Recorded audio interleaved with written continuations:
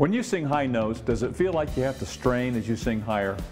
A primary cause of this is the vocal cords are not making the right adjustment. But you can control the vocal cords so you can sing high notes without straining or disconnecting. Watch and see how.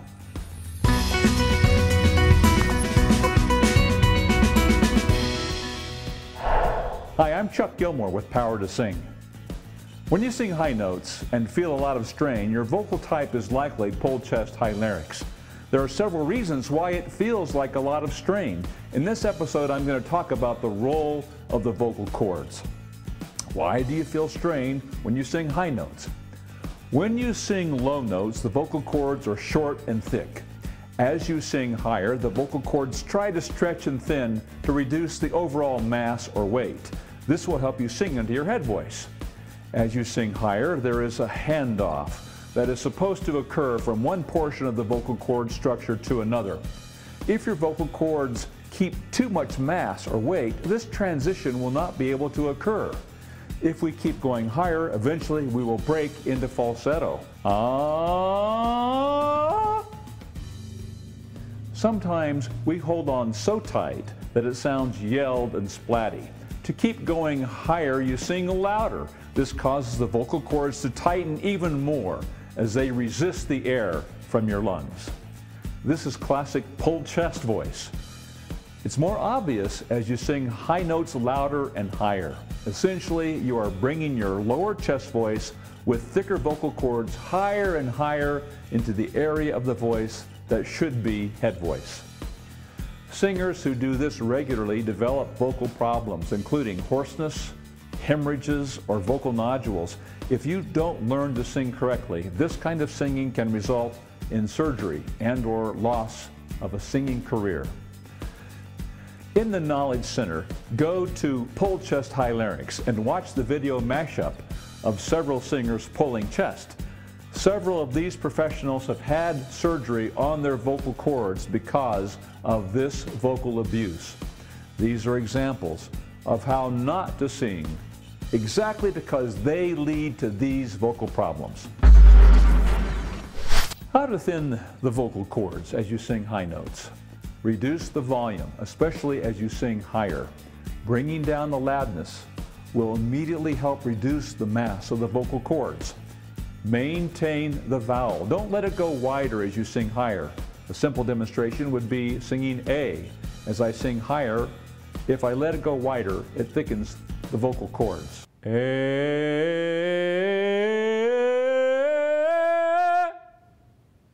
Can you hear how the vowel is widening? It's getting broader. And you can hear that thickening result on the vocal cords itself. In a moment, I'll show you a contrasting approach to that. I just performed the role of the king in The King and I. And at the close of his song, A Puzzlement, the note repeats on the E above middle C. The words are, "If my Lord in heaven Buddha show the way, every day I try to live another day." Watch as I illustrate reducing the volume. Now I'm going to do it a little bit louder, and then I'll bring the volume down. If my Lord in heaven Buddha show the way, every day I try to live another day. Watch as I illustrate reducing the volume. If my Lord in heaven Buddha show the way, every day I try to live another day. Listen what happens when I allow the vowel to spread wider on the word way. Notice how it splats. I can also feel my vocal cords thickening, and I feel much more strain. I'm going to try this a little bit wider now. If my Lord in heaven Buddha show the way. You hear that? Here's a special strategy. Narrow the vowel from A to an Irish E to prevent it from opening and splatting. Listen as I narrow the vowel way, closer to an Irish way. Listen. Now I'm going to illustrate taking the vowel and narrowing it a little bit. If my Lord in heaven Buddha show the way, every day I try to live another day. Hear it? The way, the way, the way, the way. Here's 2 vocal exercises to reduce the mass of the vocal cords, so you can transition into head voice instead of pulling the chest voice up. These are beginning steps to help you feel the vocal cords reduce in mass. You have to learn to accept this new feeling before you can easily do it in songs. These exercises help you feel what it's like to reduce the mass of the vocal cords and what it might feel like as you sing the high notes. The first would be a lip trill on a 5-tone scale.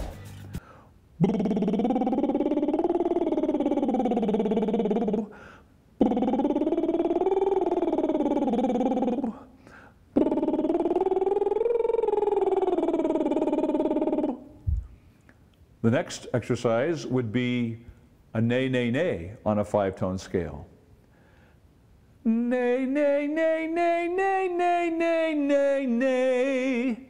Nay, nay, nay, nay, nay, nay, nay, nay, nay. Now if I add a little bratty sound to it, it makes it even easier. Nay, nay, nay, nay, nay, nay, nay, nay, nay. Notice I'm not doing it loud. Nay, nay, nay, nay, nay, nay, nay, nay, nay. Nay, nay, nay, nay, nay, nay, nay, nay, nay. I'm doing that a cappella, but you get the idea. You can hear how the vocal cords thin as the resonance goes higher. I'm not doing it loud. On the nay, nay, nay, I'm adding just a little bit of a bratty sound.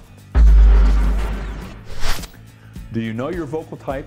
I'm not talking about whether you're soprano, alto, tenor, or bass. Your vocal type is what you tend to do when you sing. Personally, my vocal type is full chest high larynx. That's one reason why I know so much about this vocal type. That's what I tend to do when I sing. To discover your vocal type, visit powertosing.com and take the vocal test, which I call the power test, and get your vocal type. Then watch the videos about your vocal type in the Knowledge Center. Download the free exercises for your vocal type and start improving your voice immediately. I'm Chuck Gilmore with Power to Sing.